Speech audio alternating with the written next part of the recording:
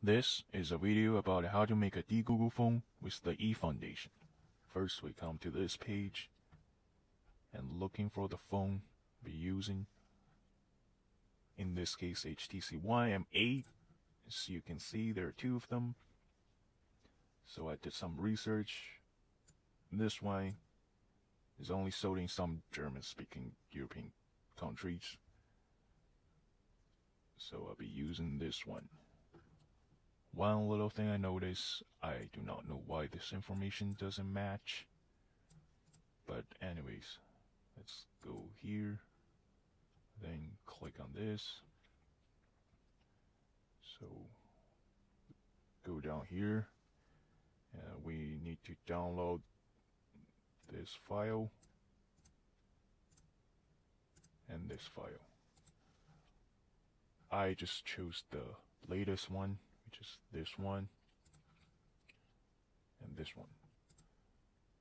There is one more thing we need to download that's not listed on there. It's the SDK from Android, and I'll put this link down below. And so we'll come down here and download this. Now we're back to this page. Our next step is to unlock the bootloader. Here you can see the instruction. But unfortunately, if you're a Macintosh user, this will be useless. So go watch this video. I'll put the link down below. He did an absolutely fantastic job on how to unlocking the bootloader and how to flash the recovery. But since we're doing something different than him, we can follow him up till installing E from recovery. So go watch his awesome video. Assume that you follow that video, and we can restart from the recovery stage from the cell phone. First, we'll click on wipe.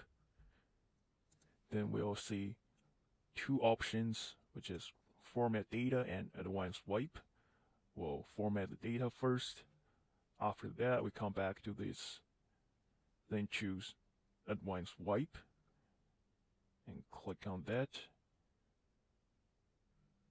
We will see select menu. We'll check system and cache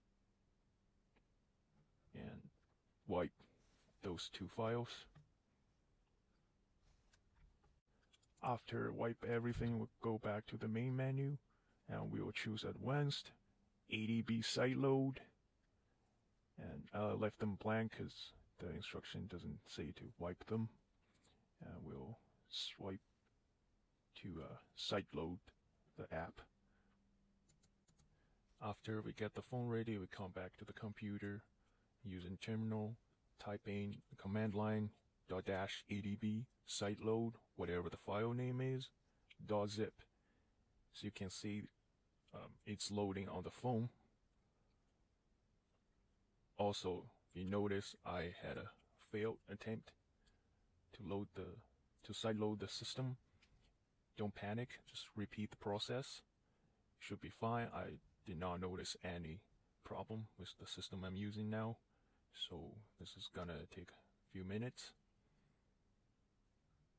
After you finish, you should see command line says XFER 1.00x. That means it's successfully finished loading, and you can go back to the phone and reboot the phone. Reboot the phone with system.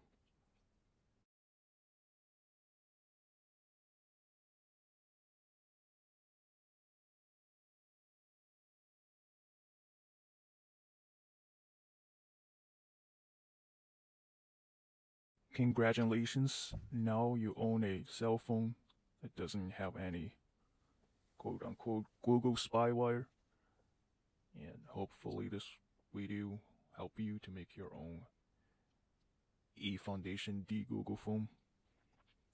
Thanks for watching.